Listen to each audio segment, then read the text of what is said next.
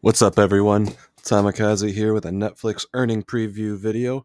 Wanted to go over a little bit of data here and kind of give you some insight of where I think is going to happen on earnings. So let's just go through the data real quick. Expected EPS $3.15. Expect revenue around $8 billion. Implied move, according to options, we're looking at about a 21% move, so quite a large move. $40 up, $40 down in that direction is the implied move. Last move, as you can see, was ginormous, 35% drop in the stock, with it continuing to drop over the next month. Last 10 earnings in terms of EPS and revenue, 5 beats, 5 misses, and it just seems to go down every single time. So I have a feeling we might get a surprise here, but word on the street is overwhelmingly bearish. So these ranges are going to be large, as this is going to be pretty much the future of Netflix on this earnings. They are changing a bunch of things. We're going to dive into what they are changing, how they are focusing on bringing growth back, and that's going to be a big focus in their guidance. So I do have some ranges here. I'm going to zoom in here. We're going to go through these questions here. I have some questions that I think are going to be the focus on the guidance. So estimates on the street is they're about to lose 2 million subscribers, and that's an average between analysts. Now, I've seen some analysts say that they're going to lose 4 million. Some say, nah, it's not going to be that bad, 1.5 million. But about 2 million is the consensus across most. And I think that sounds about right. I've done some internal polling through my followers, and it seems there is a net loss on that. So I think it's going to be around 2, maybe even 3 in that range. I think it's going to be on the upside of 2, but I could be wrong. I'm not focused on that as much. I think that's going to be an instant shock and could drive the initial reaction down, but as people digest the information and gets the earnings call, we could see a red to green earnings. But we'll go into this. So a lot of estimates are they're going to guide subscriber growth for the third quarter, and that's going to be fueled by their ad tier, as well as allowing subscription changes and password changes. And I think that's going to be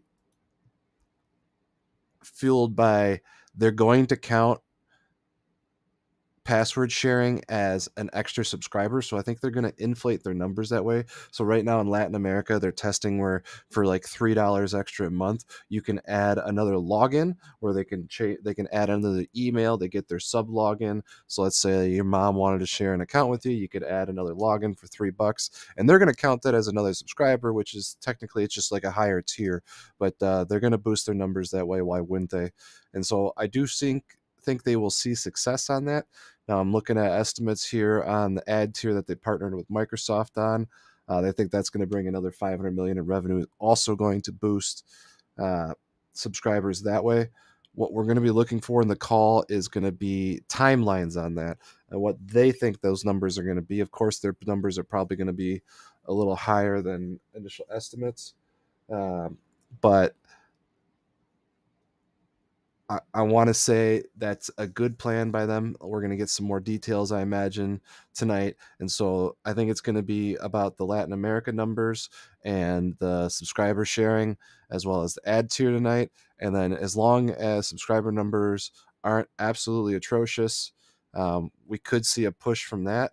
Now, while I have the last question here, will they address the quality of content that they're bringing out? So I think that's one of those things where a lot of people are leaving because they're just pumping out garbage as much as possible, and they're not necessarily putting a bunch of quality out there. The difference it shows from like Stranger Things, and then you see like the Resident Evil show, which has basically nothing to do with Resident Evil. It's just hot garbage, but they're pumping this stuff out. That's what pisses people off.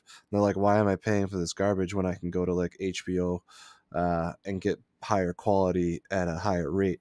They may not have as many shows, but I don't care. I want to watch stuff I enjoy. I just want to watch stuff just to watch stuff. So for me, the numbers I'm looking at down here, I have some ranges down here. So I think a miss, higher loss, lower guidance, we're absolutely going to get that sub 165. I don't see anyway it doesn't, and I think that 134 is on the table. So I'm looking at down in this red range for a miss.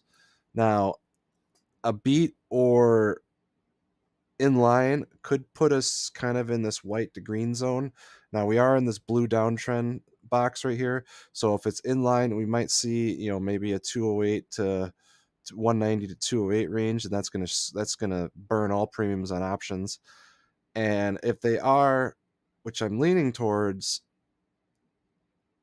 gonna give good guidance and have a good plan, I think we could see that 228 breaks. So we would gap up above this downtrend and possibly run to 248 before reversing back down to 207 and retesting the downtrend, possibly even 200. Like, because this sets up for a breakaway gap, right? But like I said, overwhelming sentiment on the street is super bearish, and so I'm taking an opposite on this, and I could be wrong. I don't have the best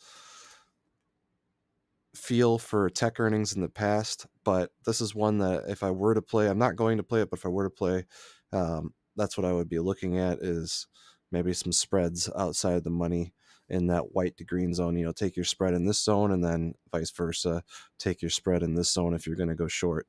So again, these will be the key questions, and so these are the numbers we're looking for. Hopefully this helps give you some insight on where we could move, and you can adjust your plan accordingly. Let me know in the comments below what you're thinking. If you think we're going to go up or think we're going to go down. If you like this content and want to see more earnings videos, let me know by giving me a thumbs up and hit that subscribe button. All right, thanks. Have a great day, and I'll see you in the next video.